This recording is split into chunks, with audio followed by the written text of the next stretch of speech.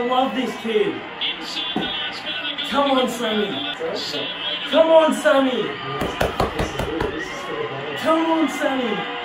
Please kick it. Please, please, please. Come on. Come on.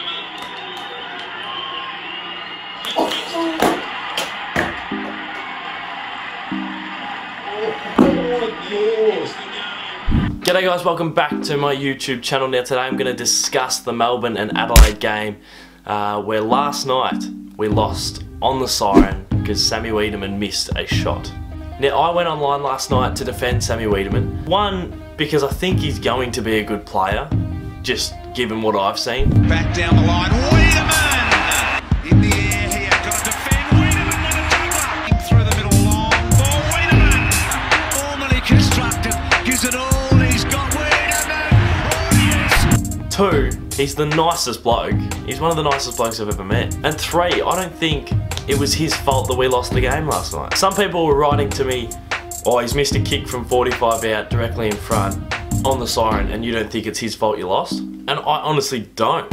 Up until the third quarter, the Dees had kicked 11 goals 6. Very accurate goal kicking. We ended the game on 12 goals 16. We kicked 1 goal 11 to finish off the game.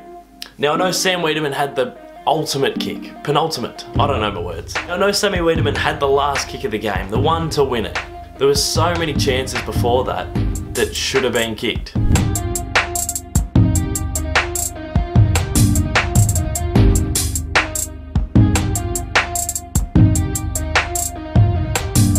If one of those go through, we win the game.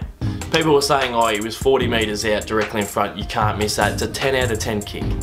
A 10 out of 10 kick. Last quarter, dewy conditions, 45 out, game on the line, is a 10 out of 10 kick. You don't miss it, 10 out of 10. I think that's just unfair. People were also saying that this is the guy you got rid of Hogan for. You got rid of Hogan for Sam Wiedemann. Technically, we never got rid of Hogan. He left. Technically, we got Sam May and Caden Kolajasny for Hogan. And third, yes, I think Sam Wiedemann, in the bigger picture, if Hogan leaves, Sam Wiedemann's come, you know, I think in the bigger picture, yes, Sam Wiedemann was factored in.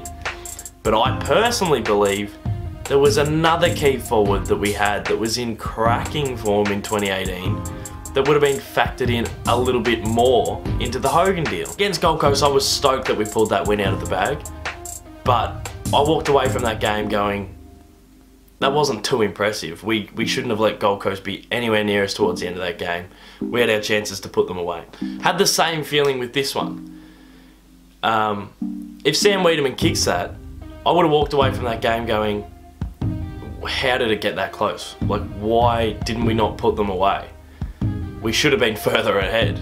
I still have that feeling now where we have lost, but I feel like we should have been further ahead, we should have won. And that's why I don't personally feel like it's Sam Wiedemann's fault. There was a lot of opportunities late that we should have just kicked, and we kicked one of them, we win. Yeah, he missed one. He missed one to win the game, but he was the one that took the mark. He was the one that took the big contested clunk. There's a lot of other key forwards that weren't thereabouts. Where does it leave the season now? I said after the Gold Coast game, that's probably done for us. I just thought, it's not clicking. Hibberd went down, Malcolm went down. More injuries got added onto our injury list already. I thought it's just not our year. So I personally think we're done. I don't know, I don't want to, you know, scrape in at 8. I don't want to just, I'd rather finish 12th and put the players on ice and get them ready for next year, get them fit, get them prepared for next year, rather than like rush Lever back, rush May back. They do injuries late in the year, sets back their pre-season, and we just do the same thing next year. I reckon we just put them on ice. We blood like your Oscar Bakers and your Jay Lockharts and players like that that can come through and add to our depth. There's just no point rushing Lever, rushing May, rushing Malcolm, you know, trying to force these players back into the side when there's not going to be anything really productive about that. So I'm more than happy to concede that you know, it's just not our year. Anyway guys, thanks for watching today's video. Bit of an emotional one. I love the Dees. I'll be back. I'll be going to Queen's birthday, so that could get ugly, or it couldn't. Anyway, I appreciate everyone watching, and I'll see you all next week. Cheers.